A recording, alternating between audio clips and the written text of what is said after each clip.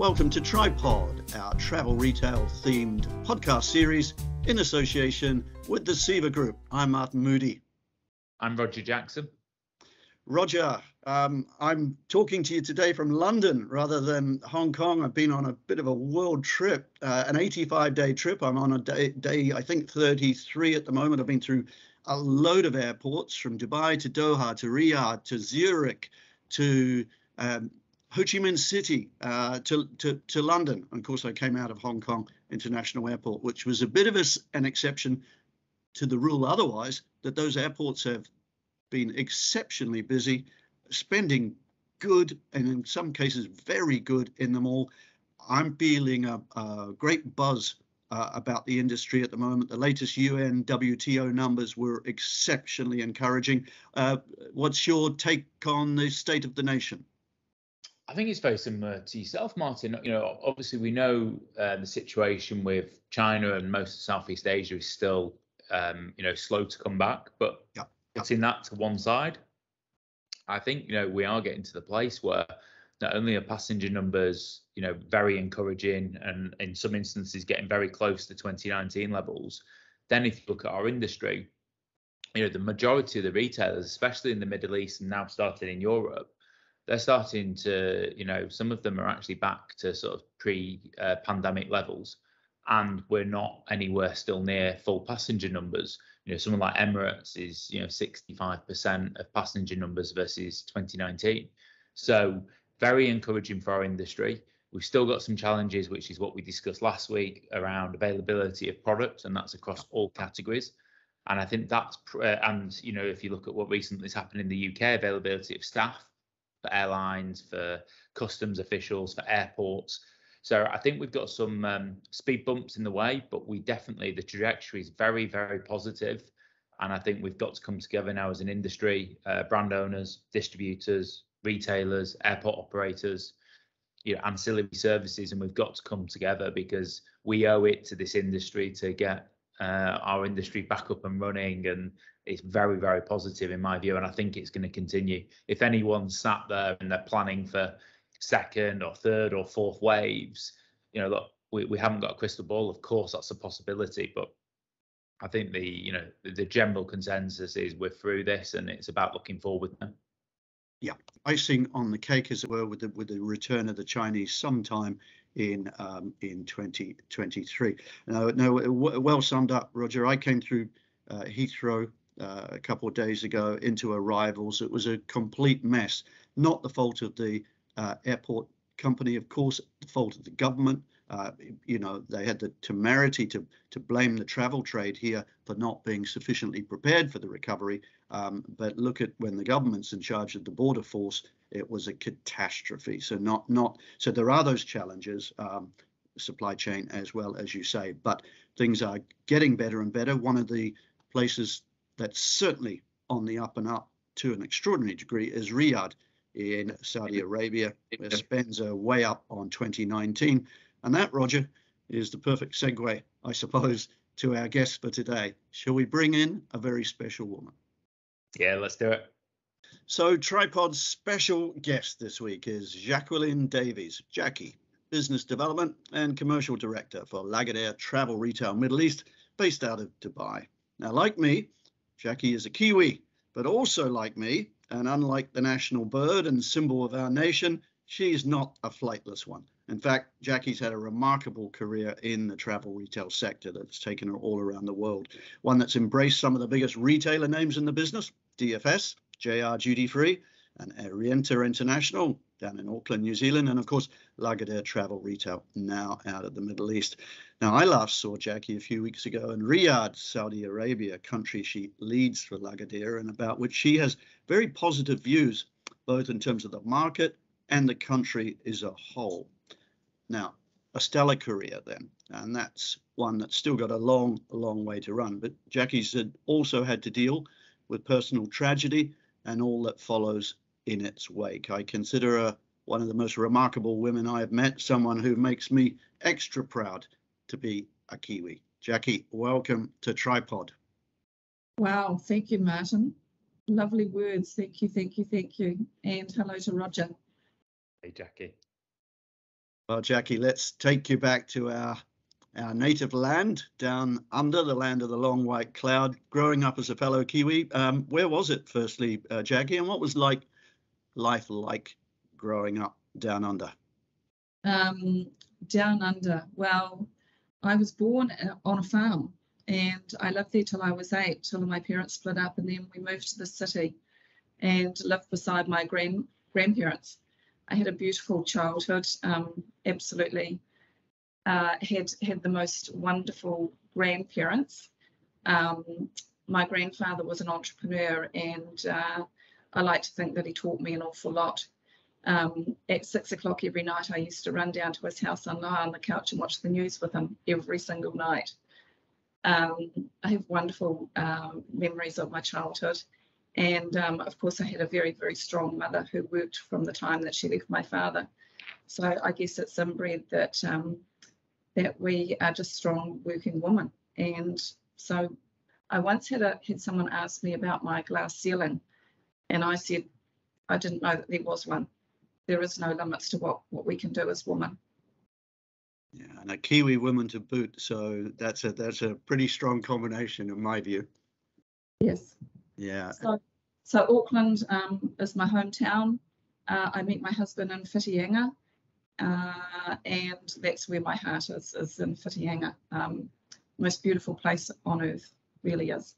Yeah, well, Jacqui comes from the North Island and I come from the South Island, Roger, and we have a bit of rivalry about that. We think we come from the most beautiful part in the world, but I know precisely what Jacqui's talking about, and it is really nice. Just to close on the New Zealand bit, before Roger leads on to your career, Jacqui, educated where in Auckland?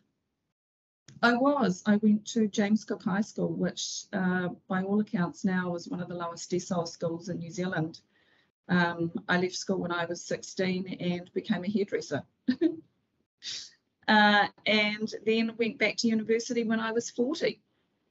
I had 4 children and went to university and had a full-time job. I honestly, looking back, I don't know how I did it, but one of the most remarkable experiences in my life was to be an adult student at uni. Loved it. Thoroughly recommend it. Wow, fantastic story. Well, I haven't had to go to a hairdresser since I was 16, but on that note, I'll pass over to you, Roger. I've got a little bit more hair, but not an awful lot, Jacqui. So I think I might be coming to you for a quick haircut now. Now I know that news. Jacqui, let me take you back. So you started your career with DFS. Take me back to how you got into duty free. You've obviously worked for 4 of the largest retailers that are in travel retail. If we can get you a job at Duty Free or Heinemann, at least we can get you the full collection. Because you've worked in them all. But tell me back how you got into duty free and how did that even happen before this amazing career started? Well, I was at university, and as I said, had 4 children, and I was working full time, doing some contract work. And my cousin actually worked for DFS, and she actually worked for Peter Allard. She reported to Peter Allard, and she said to me one day, "We're looking for a souvenir or a destinations buyer. Would you be interested?" And I said, "Yeah, I actually would." So I was 2 years into my degree, and I interviewed with Peter, and he was incredibly harsh, but good. And he made me do a SWOT analysis. And I went to the store and did this big SWOT analysis, went back and talked to Xerox for about 2 hours, and he gave me a job. And I really never looked back. I had a wonderful time with DFS. I loved every minute of it. It was 6 years of learning, and the learning curve was steep. I had such wonderful mentors like Michael Schreiber, Linda Ilario, and I worked for a special man called Jeff Louie, who he was very nurturing and hard as well. So yeah, it was a fantastic time with DFS and best school in the world. And then JR, Aer Rianta, Lagardère, can you give me a brief overview of that journey? Well, I'd resigned from DFS and didn't really know what I was going to do. And at the time, Roger Vinavista called me, and I got on I had a great call with Roger. I went and met him, and I joined JR Duty Free, and eventually I ended up working with Steve Timms as well. And Steve, I had reported to Steve at DFS too. Huh. So that was really nice to work with Steve, and especially Evelyn. Evelyn is a wonderful woman as well, very strong, and very privileged to have worked for JR Duty Free. I love that experience as well. Yeah. Shout out to Evelyn and Gary. Yes, lovely people. Yeah, I'm very privileged in the fact that I've never burnt bridges, so I still have strong ties to all of these wonderful people who have influenced my life as well. And then, of course, then came Aer Rianta. So I interviewed with, I actually wanted to move back to New Zealand. I was living in Melbourne at the time, and I'm sorry to say I didn't love Melbourne. I can see you laughing, Martin. I didn't love Melbourne, so I really wanted to move back to New Zealand and my family. I interviewed with Jerry Crawford. Had some really interesting conversations with Jerry. Funniest man in the world as well. Yeah. And ended up joining Aer Rianta as the what was I? Commercial director kind of position. I worked with Phil Eccles and Tom Byrne, and just loved that experience as well. The Irish taught me a lot, and also had wonderful social occasions with the Irish. They were a lot of fun. And then, of course, as you guys know, my husband died, and I just felt like I was losing the plot, really. And I actually resigned and didn't have a clue what I was going to do. So I bought a one-way ticket to Europe. I went on a cruise around Croatia. I got on a bus and went through Croatia. Then I went to Spain and I did the Camino Trail. And the Camino Trail was really a turning point for me because I got my confidence back. And finally, I went back to New Zealand.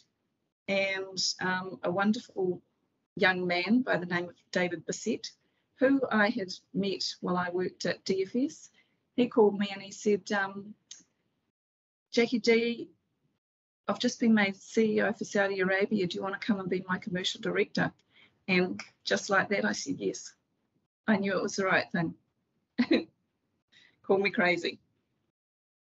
Well, let's just dwell on that for a minute. That, from the outside, would be a very unlikely decision. People have preconceptions about Saudi Arabia, and certainly one of those preconceptions, based on some reality, of course, historically, was it would be very difficult for a woman to go in there in a leadership role such as this. But that didn't daunt you, Jacqui?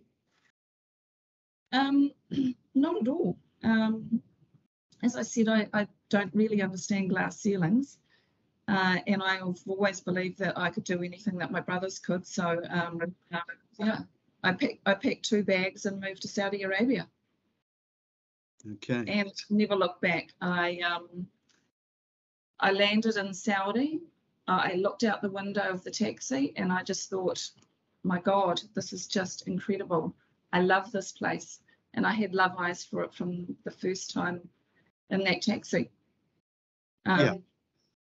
And you and I sat down, we had breakfast a few weeks ago in Riyadh, a really enjoyable conversation. And you were telling me that pretty much any preconception of the country that anyone has should be thrown in the bin, that you find it an extraordinary place. And as a woman, nothing there is holding you back. In fact, I think you told me, Jacqui, that as a woman, you thought you could make things happen quicker and faster and better.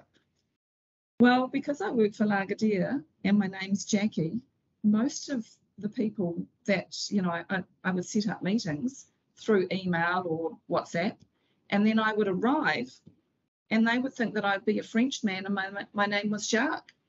So it was an element of surprise. It was great. And I know a little bit of Arabic. So I can lead with the salam alaikum and the kafahailik and tamam, mumtaz. And then they're just, most people are just amazed that that it just flows off my tongue now after 5 years. And they say, you speak Arabic? And I say shway shway. And shway shway means very little. It's very, very little. But it's a great inroad for me. I've been incredibly lucky, and I'm so proud to have experienced my whole life in Saudi.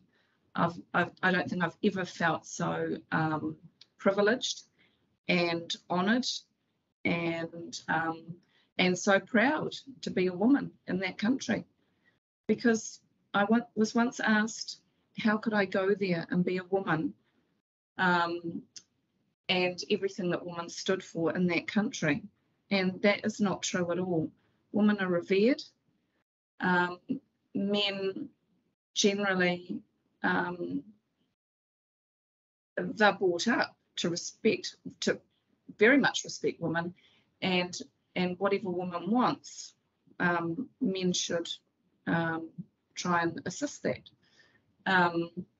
So meetings that I go to, they bend over backwards to make me feel welcome, firstly, and to ensure that they help me in any way that they can. Never felt more welcomed in my life. Yeah, and there is a remarkable pace of change also going on in the country, Jacqui, is there not? Across all levels of society, and it does manifest itself in things such as women driving now. The Riyadh conference that I attended, it was fronted largely by women. Women were on most of the panels. You wouldn't any historic preconception or misconception simply, to me, was kind of going out the window, and that seems to ring true with your experience. Yes, it's very much changed in the last 5 years since I've been living there. I no longer have to wear an abaya. If I'm going to a government building or to a special meeting, I will always wear an abaya out of courtesy. Yeah. But it's not mandatory. I don't wear it on the shop floor. But I still feel I want to cover. I want to still be a woman, but I still want to show respect. Yeah. So I wouldn't wear a low plunging top or have my arms out or my legs out, for instance. But I'm old-fashioned, maybe. And then as far as driving, I never wanted to drive in Saudi anyway. I don't even want to drive in Dubai. Well, I think Jacqui's views and Jacqui's appearance on this show will change a few opinions as well. That's been really illuminating, Jacqui. Roger, over back to you, just to maybe close out this section on. Yeah, Jacqui, I think you've probably name dropped more travel retail legends than probably any guest we've ever had before. So it's probably going to be quite a difficult question for you. But I guess, who are your key influences or mentors, however you want to see it, or people of interest in your career? And not only on your career, and touch on a bit around family as well, you know, as in terms of what's really shaped your life, as in terms of the mentor side, but also the family side as well. Well, yes, I have already name dropped quite a few people. I just need to add to that my Lagardère influences, such as Vincent Remay, Manif Muhammad, he's my boss now, who I love working for. He's a very, very smart man. Doug, who actually did sign off on me moving to Saudi, because of course, who knew that a woman would be allowed to, and that went all the way to Doug. Of course, Lillian, and mostly David, who invited me to move to Saudi at the very, very beginning. He's no longer with Lagardère, but what a special, amazing, funny, special man he is. And then as far as family, of course, it's my mum, my grandfather, and then my children, and most especially my youngest son, who's at university now, who says to me, "Mum, I want your job." And I've loved every single role. Okay. All right, Jacqui, I want to close out this section by kind of pushing you a little bit on your philosophy in life, your values. Your life has been shaped clearly by where you grew up. Strong woman in a great country, a long way away from anywhere, and I think that creates its own kind of spirit. It's been shaped by family, but it's also been shaped, as we touched on earlier, by tragedy. You lost your husband at a young age to a terrible disease. I know that disease very well. I celebrated, if that's the right word, yesterday, 12 years to the day since I was diagnosed with that same disease of cancer, and I'm one of the lucky ones. We've lost many along the way, including tragically your husband. So tell us how all of that, the good, the tragic, the successful, has shaped Jacqui Davies in terms of your philosophy on life. I think my biggest philosophy on life is to live every day like it's your last. I never miss an opportunity to tell someone that they've done a good job, or that I love them, or don't ever miss an opportunity to say what's in your heart. And I also think that when Bradley died, I felt very judged, and I didn't know how to bear that weight. And I read something this morning that said, "Not everything that weighs you down is yours to carry." And I think that's a really big, that's a really big, a big responsibility for all of us, not to carry every single judgment that everyone has for us.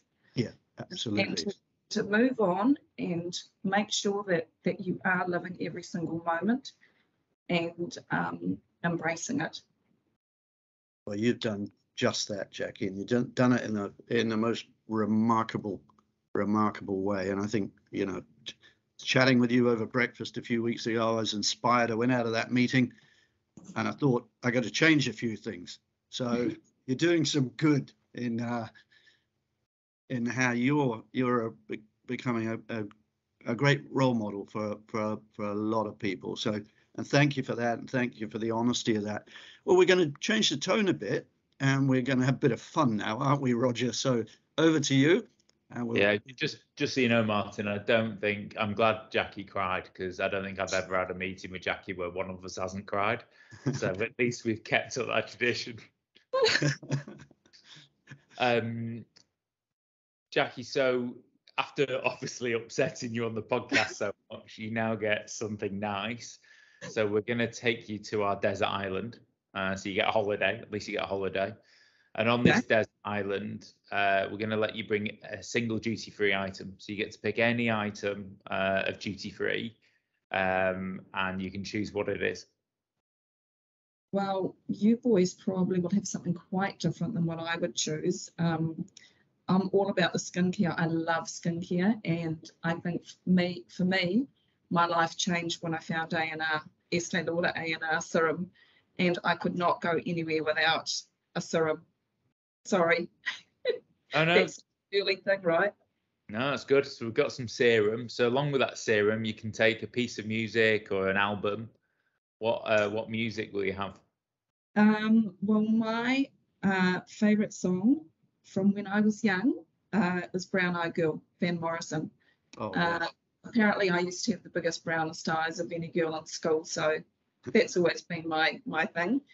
And then about 4 years ago, my son sent me he quite often sends me music, and for Mother's Day he sent me Hey Mama by Kanye West.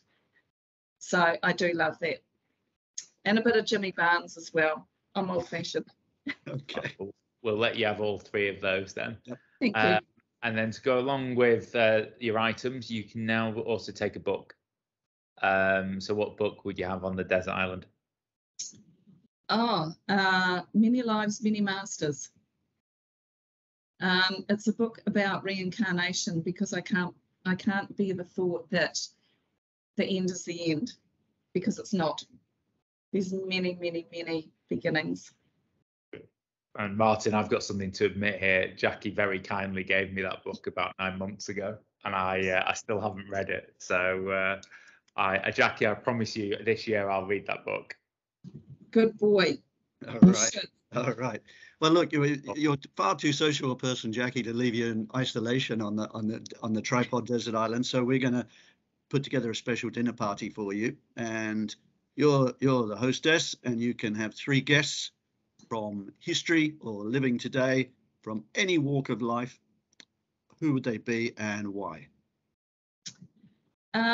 Well, I tried to think about this desert island, and I kind of feel like I'm in a bit of a desert island when I live here in Dubai, of course, because all my family's away. So I started putting together the list, thinking about who I miss the most, and then that was a major fail because it was more than 3.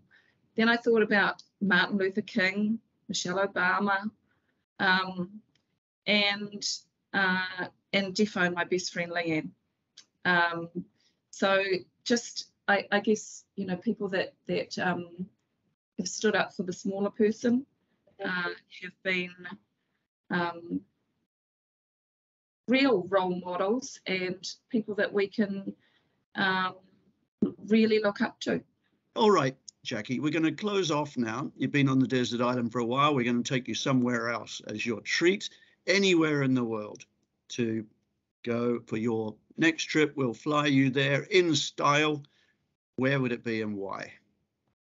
I'd actually planned to go to India to a yoga retreat in the Himalayas, and I was supposed to go in the July of 2020, and of course we got COVID, couldn't go, and I was supposed to go with my daughter. I really would like that trip to happen. Caitlin's a very special young lady, and I'd love to spend a week just hanging out and philosophizing with her. Yeah, great choice. A bit of a historical Kiwi link there, Jacqui. We all know who the first man up Mount Everest was, and it was a good Kiwi boy, Sir Edmund Hillary. Yes. Yeah. So, Jacqui, that's been terrific. It's been lovely to talk to you. I really enjoyed our chat, as I said, in Riyadh the other week. This feels like an intimate chat, even though we're doing it via Microsoft Teams. It's just been warm and wonderful to chat with you. I think, as I said earlier on, you are an inspiration to me and to many, including Roger. You've been through a lot, and you're still that strong, redoubtable Kiwi woman that you grew up as, and you've done so well in your career. Keep going well, stay safe, and we've really enjoyed being with you today. Thank you. I've really enjoyed the time spent with you, for sure, Martin, and I really hope that that you keep rocking it. Don't give in to that horrible disease at all. Never. Positive thoughts. No chance, Jacqui. No chance at all. Roger, final word to you.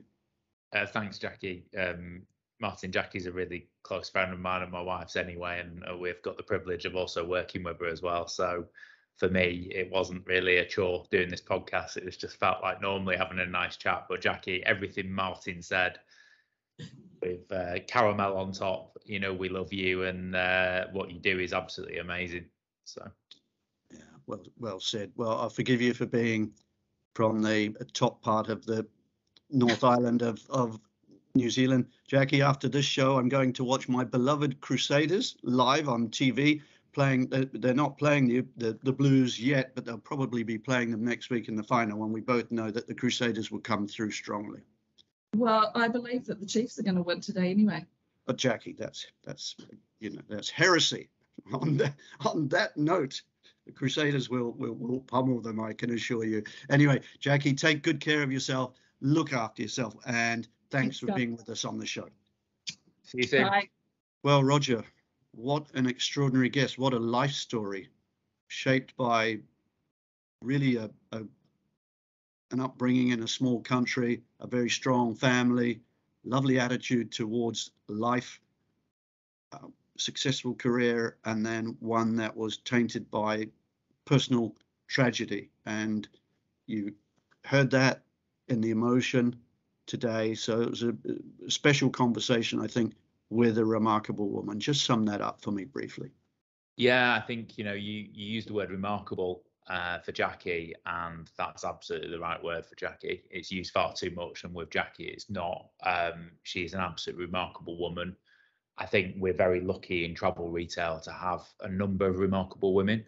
We spoke about Evelyn Danos during the podcast with Jacqui, and who absolutely sits up there. And also the great news of Susan Whelan and her OBE this week. So congratulations to Susan. And Jacqui absolutely sits up there, mother of four, successful career, worked for four of the largest retailers in travel retail, gone to an area of the world that I would imagine 99.9% of women, let alone men, would take up that challenge. Absolutely. And gone over there, not only been successful, thrived. And now obviously she's moved to Dubai in the UAE to head up the Abu Dhabi, as well as the Saudi Arabia operations. I'm very lucky to class her as a friend, and we're very lucky to have her in our industry. Absolutely. I couldn't agree more. Really well summed up, Roger. Listen, stay safe, stay well. I'm really pleased to hear what you think about the business, and because you're very, very close to it, you're supplying the business and you're seeing good things. And I think you summed it up perfectly. So onwards and upwards. We will see you next time, Roger, but to all our viewers out there, see you next week. See you soon.